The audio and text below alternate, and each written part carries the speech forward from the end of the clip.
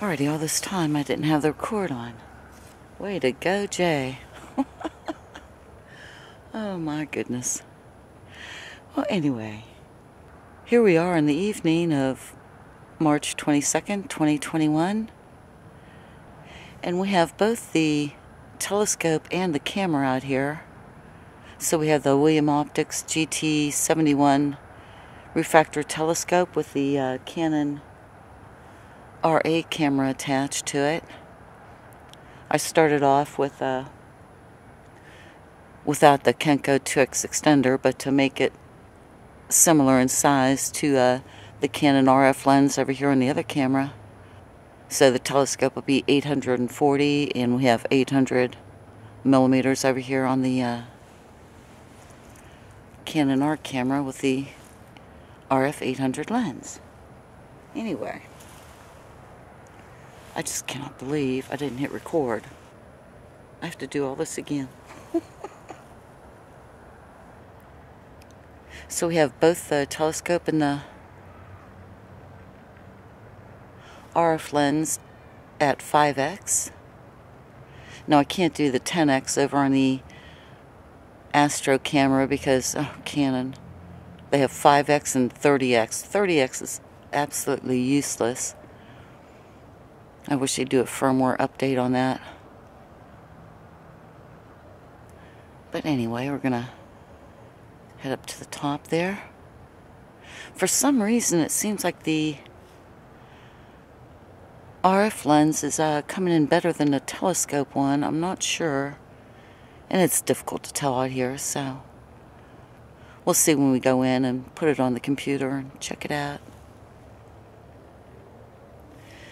And I'm not sure I'll be able to get these side by side because they're so big, but anyway, okay, so the telescope is 420 millimeters, and I'm sorry, it'd be 840 with a 2x extender on there, and 800 over here on the RF lens.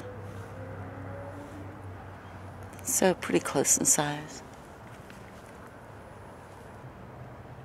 And I am going to use the 10x over here on the RF lens because I like zooming in further.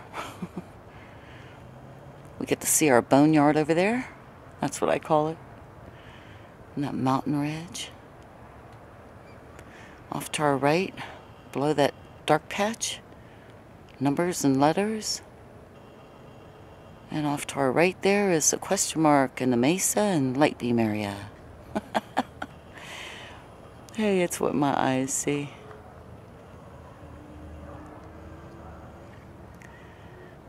They have so many names for all these different craters and features and stuff, but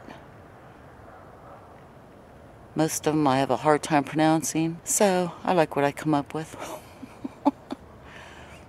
It's easier for this old brain. And I do love checking out the craters. Zoomed in over here on the bottom edge. Now, I'm not sure, but oh gosh, I wish I knew everything I said before. Now, I'm not sure. I saw this earlier on the daytime footage, but the RF lens was shaking, almost like I had the stabilizer on the lens, but I don't. I double checked because it's shaking a bit much.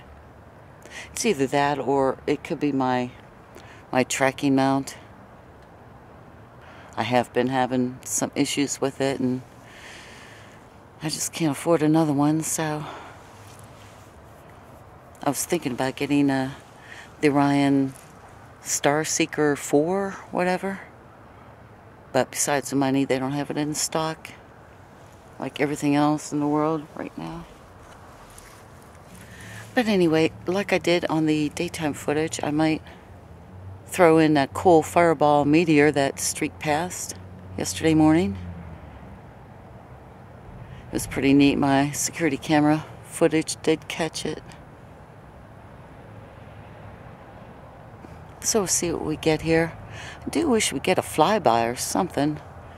It's been ages since we caught something wild and crazy going past the moon.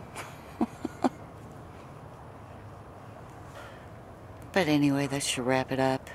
It's getting dark out here and a bit cooler. A lot cooler than it was this afternoon, that's for sure. Alright, there we go. We'll wrap it up now. It is now 8:16 p.m. up here. Y'all take care. Maybe we'll do a fast forward at the end too. I don't know. We have so much footage to go through. We'll see.